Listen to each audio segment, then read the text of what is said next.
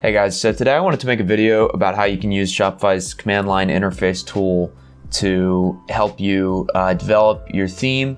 And so this will include previewing changes you make to your theme locally before pushing them to your live theme, as well as also having a hot reload feature. And that way you don't have to continuously manually refresh your site while you're coding changes to your site. So if you haven't done this already, this is really going to speed up your workflow tremendously. And a prerequisite for this is that you have already integrated your theme with GitHub. So if you haven't done that, I do have a video of how to do that. It doesn't take that long and it's not that difficult. I'll link the video now, but without further ado, let's get started. All right guys, so here you can see that I'm on the Shopify CLI installation instructions page. Now, obviously to use Shopify CLI, you're gonna have to have it installed on your machine. The two pieces of technology that you also need, that are requirements for Shopify CLI, is Ruby and Git is the other one. So if you have both of these installed, great. If you don't, just go on there, just type in install Ruby, install Git, and you'll find either tutorials or, it's pretty self-explanatory. You just download them and click through the setup. So once we've installed that, we want to go ahead and navigate to the parent directory of whatever Shopify theme we're actually interested in previewing. And you can do this in whatever terminal tool you use. I'm just gonna do it in the built-in terminal in VS Code here. So you can make sure that gem Ruby is installed by typing gem -- version, and you'll see that it gives you back a version number. These commands might be slightly different on Mac, just keep that in mind. Now, what we want to do is gem install, and this will be the same on Mac, gem install Shopify-CLI, and we hit enter there.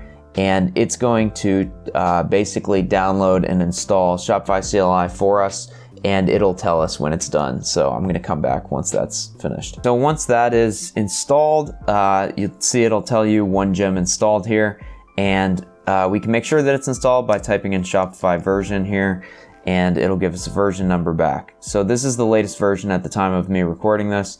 You can see a list of all the commands you can type in here by typing in Shopify help, and it's going to give you this huge list. Let me go ahead and expand this terminal window here, and let me type that again really quickly, and you're going to see all these commands that pop up. So the command that we're interested in here is this Shopify theme command. So what we want to do is we want to make sure that we're actually in the directory of the theme that we want to preview. And first we need to log into the store. So we're going to type in, first I'm going to log out of my store just because you guys aren't going to be logged in if you just downloaded the command line tool. So now I'm going to Shopify login -s, and then my store name, mine is shopcode 101.myshopify.com. Okay, so when you run this command, you'll notice it takes you to an authentication window. Just log into whatever Shopify account is associated with the store. And if you have a partner organization, make sure that it's the correct partner organization. Okay, so now I'm logged into the store here, and you can see that if I go ahead and type Shopify theme serve, so Shopify is gonna go ahead and bundle up all my files here and generate minified CSS and JavaScript files and all that good stuff. And I'm going to basically send those files to them, and they're going to provide me with a link for local development once they have received those files. So it's syncing the theme, and you can see that it's provided me with this URL here, 127 whatever. So if I go ahead and control click this, you'll notice it's going to take me to my site. So you can see that now I'm on my site, and the really cool thing about this is if I go ahead and do this, I'll show you what is cool about this. So if I go ahead and find the body tag here and open up an H1 tag and hit test here, as soon as I save, you'll notice that this refreshes here. So there's a hot reload feature that this comes built in with. And it takes a little bit to refresh, and it does a full page refresh, unfortunately. It's not like React where it will just update the element, but you can see that now this H1 tag, this test, is here, right?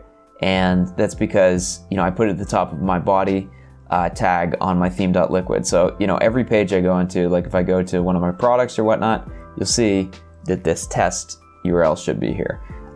So anyways, so that's cool. So let's go back to here. So you'll notice that it gives you 3 links. So this link is the one that you're probably going to be using most if you're doing theme development. If you're customizing different settings in your theme editor, you're going to be using this one. And after you've done that, just make sure you use the theme pull command, and that will integrate the changes into the files. And that way, when you push it back to Git or GitHub, then those changes will actually sync to your theme. And share this theme preview, that's if you wanted to, you know, host the theme, like you're doing some design or whatever, and you know, maybe you're working with someone and you want them to check it out. Make sure you still have this server running, but you can go ahead and send them this preview theme ID. Once you're finished, you know, and you want to close the server or whatever, you can just press Control-C and that will stop the server. All right, guys, so that's how you use Shopify CLI to preview local changes in real time. If you like this video, go ahead, leave a like. If you have any questions concerning Shopify CLI or how anything in this video, please feel free to leave them in the comment section below, and I'll get back to you as soon as I can.